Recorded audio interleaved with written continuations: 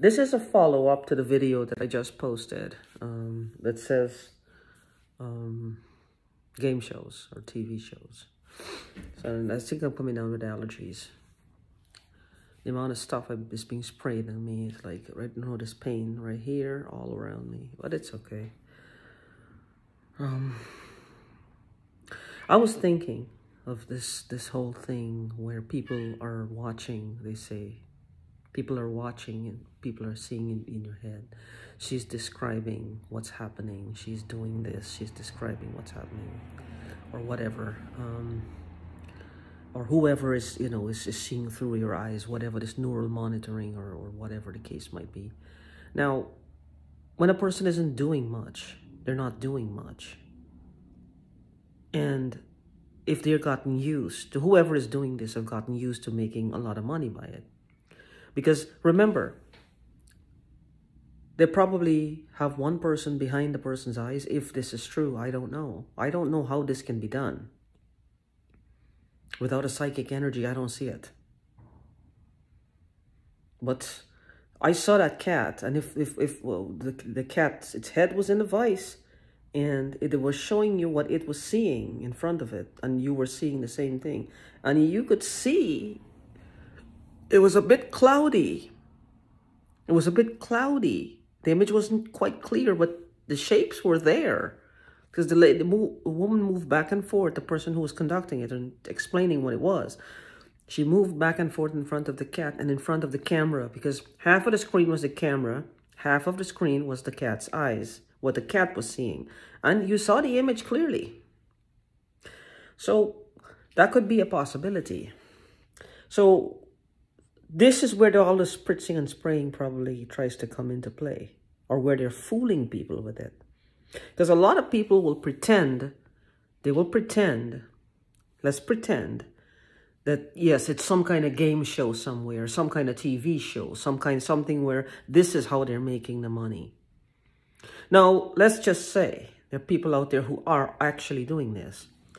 What's going to happen when the person isn't doing anything abnormal or crazy or out of the way or fun? That's where the spritzing and the spraying comes in. That's where the illegal drugging of them comes in. To get them to act belligerent, to get them to talk to themselves, to get them to act weird, to get them to... I mean, where does it stop? With their death? Because I believe it's almost like a disease with some of these people, if this is true. It'll become almost like an obsession, a disease where they feel they own us. They have the right to do this to us anytime, anywhere we are. They will feel we are their meal ticket, in other words. They invested so much money without our knowledge and fucked up something in our lives. We're ingested something or something, and now they feel like we're their property. They can buy and sell us to people because we're money makers. If this is true. I don't know, and I think that's where the spritzing and the spraying comes in. This is where all the gang stalking comes in, and they look, because they want us to act paranoid, scared. Think, well, we see something out there. You know what? We're trying to figure out, and there have people who are laughing at this. I'm thinking in my case, no. Because I know stuff that's potentially worth a lot of money is missing. I know that. It is missing. But I also believe the people who are doing this to me, in my case, they're so cunning. They're cunning. They're cunning as shit. And they would hide under the umbrella because they see how wide this is. The possibilities are endless. And people come up, like me, come up with a lot of different ways and means of how they could be, what this could possibly be or what it could possibly mean. So let's just say this thing with the TV show is probably real. Then people are doing it illegally too. Because if it's on TV, an actual TV show, that would have to be legal in some way. But the person has to agree to it. And they would have to probably know what the risks are. But in this case, in this country, the whole concept of this, I don't think it would be legal. So anytime this is happening, it's illegal. It's considered illegal, and they will go to jail. The thing is, what's happening here is like, I'm just looking. This would make sense. This is why all the spritzing and spraying. Though in my case, I believe that they want to kill me. Because even if you're making money off of me and you're seeing this poor woman getting sicker, and let's just say there's an audience, and they're seeing me getting sicker, at least 2 or 3 people within that audience will report this to the cops. This is not fun anymore. This would not be fun to them anymore. Somebody would report it to the cops. This is bad now. They're clearly taking advantage now. And think of if somebody sees them. If somebody does that, what do you think they will do to that person? If they know that somebody reported it, if somebody saw something and they reported it, that's what I'm saying. They will try to kill us. Because they know they go to jail, they're not coming back out. And that's what they're afraid of.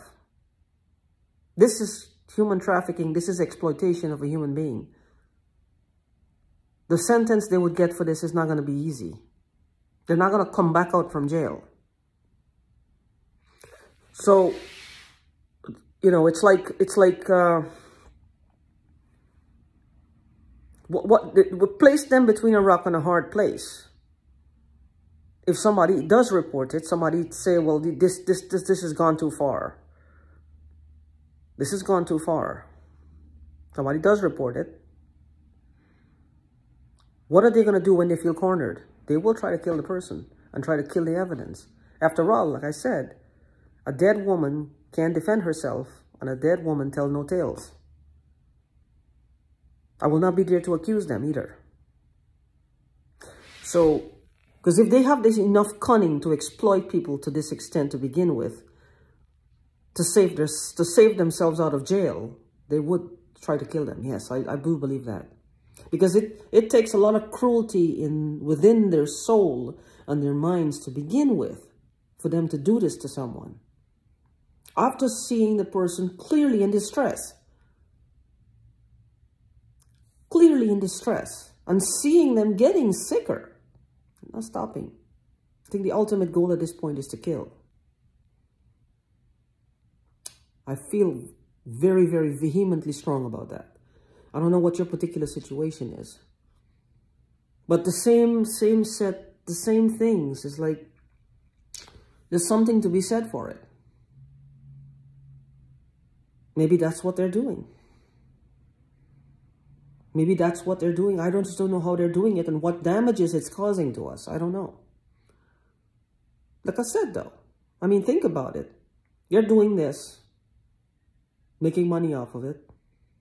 Eventually, people want more weird, more bizarre, more obnoxious behavior. Now, what are they going to do? They will start spritzing and spraying and drugging us.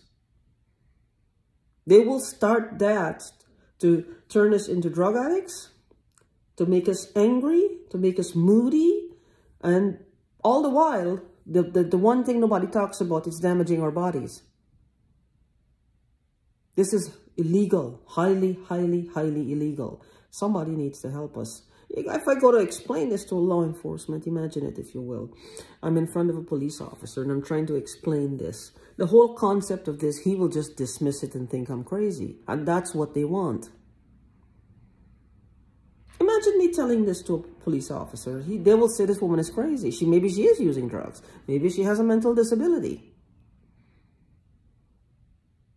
But it's happening to more than one people. And that's the only security I have right now, is that there are others out there who are experiencing this. If I was unique and alone, even I would say, whoa, this, but other people are experiencing it.